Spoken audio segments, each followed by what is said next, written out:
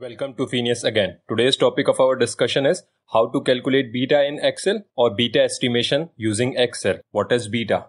Beta is a measure of a stock's volatility in relation to the market. And in today's video, I'll teach you three different methods. The first method is called a slope method. Second method is the regression method. And the third one is the formula method.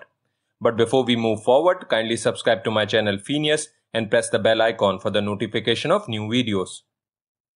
Let's start today's discussion. If you'll see over here, few websites links are suggested to download the data. As I'll be working on Pakistani stock market, I'll be using the Pakistani stock market link to download the data. But if, for example, you're working in an international market, so you can use Yahoo Finance to download the data. So let me download the data so that we can move forward. Now what I'll do, I'll download the data of a company from this list. For example, I need to have a data of Atak Cement Limited. Then I'll select the start date. For example, my start date is 1st April and my end date for the data is 21st April. Now what I'll do, I'll click on the view prices. So if you'll see over there, this is the data of Atak Cement Limited from 21st April or from 1st April to 21st April. In this way I can download the data. What I'll do, I'll select the whole data and then I'll copy paste this data in the Excel file. In the same way, I'll download the historical indices. For example, I need to download the data of KC 100 index and I'll select that same date range, for example 1st April till 21st April. Then again I'll click, if you'll see, from 1st April till the 21st April data is available for KC 100 index. Again I'll copy this data and then I'll paste this in Excel file. I've already copied the data of these two indices. The KC 100 index data is over here and the ACPL data is over here. Now if you'll see, we need only the date column and the closing prices. So what I'll do, I'll delete the additional information. Do remember, in Pakistan we have the only closing prices. We don't have adjusted closing. What is the difference between closing and adjusting closing? Closing is simply the stock price at the end of the trading day, whereas the adjustment close is the closing price of the indices after adjustment of dividends, split stocks or any new stock.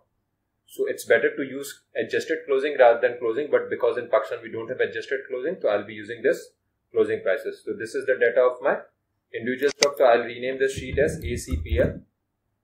Then in the second sheet, again I'll delete the unnecessary columns or extra columns. So this is what? This is the data of KC 100 index.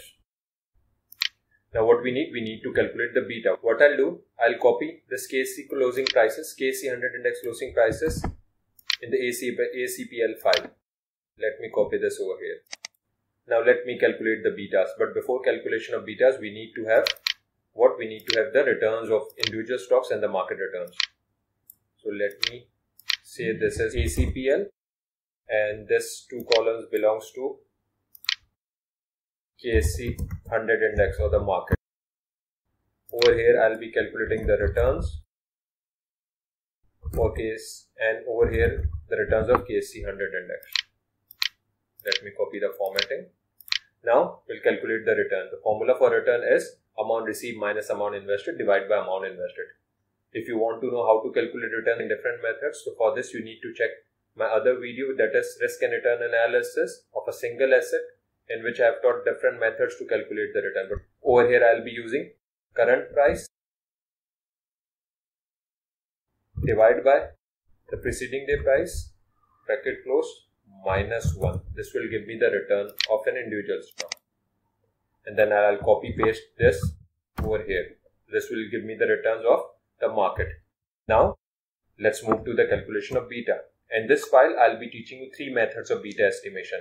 The first method is the slope method, the second is regression method, and the third method is the formula method. I'll be calculating three betas. So let's start with the slope method. For slope method, I'll be using the slope function equals to slope, S-L-O-P-E, slope. I'll open the bracket. Over here you will see this is known Y's. Known Y's means the returns of individual stocks, and known X represents the return of the market. What I'll do, I'll select the known Y's. So I'll select the whole data range of returns of ACPL, then comma, then I'll select the returns of the market and then I'll close the bracket. So my beta is 1.07. Then let's calculate the beta with the regression method. For regression method, what you need to do, you need to go to this data tab, and in the data tab you need to have this data analysis. This data analysis function is not available normally. What you need to do, you need to activate this function. I have already activated this add-in. If I'll click on this data function, so what I need to search regression. I'll click on this regression, then I'll press OK. Then I need to select the data. For selection of data, what I'll do, I'll select this regression information of the individual stocks over here. This is known Ys, and for known X range, I'll again select the returns of the market. It's very similar to the slope function. And then I'll press OK. If I'll press OK, I'll have an output in the different window. Over here, I need this information, this 1.07. This information represents the slope. What I'll do, I'll copy this and I'll place over here. You see, the beta with the slope and the beta with regression is same. So now what I need to do, I need to calculate the beta with the help of a formula. The formula for beta is, I'll be using two formulas for the beta estimation. The first formula is covariance of stock I and the market over the variance of market. So let me calculate the covariance of individual stock and the covariance of market over the variance of market. I'll press equals to, then I'll use the covariance function. The function of covariance is covariance, covariance.s. Then what we need? The first array. The first array represents the covariance of the individual stocks. So these are the individual stocks returns. I'll take the covariance of individual stocks and the covariance of the market. The second array represents the covariance of the market or the returns of the market. I'll close the bracket. Then what I need to divide this by the variance of the market. So then I'll write variance var.s. Then I'll select the returns of the market and then I'll close this bracket. So this will give me the beta. This beta is equals to the betas of the other two methods. So this is the beta by covariance of individual stocks or by and market over the variance of the market, or we can call it the beta by formula, or we have estimated this beta by using a formula. Now the second method or the second formula to estimate beta with the help of formula is what you need for the second formula, or the second formula says that the sigma of individual stock means the standard deviation of individual stocks over the standard deviation of the market into the correlation between individual stocks and market. So for this, what I need to do, I'll first calculate the sigma or the risk of an individual stock. For this, I'll be using STD, means the standard deviation function dot s, and what I'll do, I'll calculate the standard deviation of an individual stock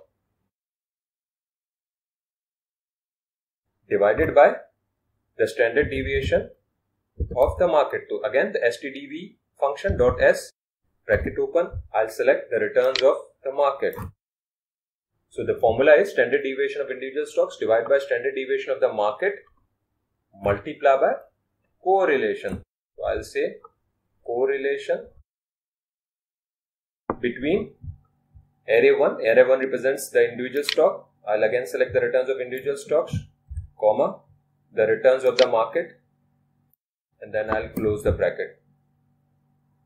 Over here I need to close this bracket as well and then press enter. So this will give me 1.0273, which is the same as the other betas. In this way we can easily calculate the betas. This beta is estimated by the slope, this beta is with the help of regression, and these two betas are with the help of formula. So now it's up to you which method you want to use in your practical life or in your academic life.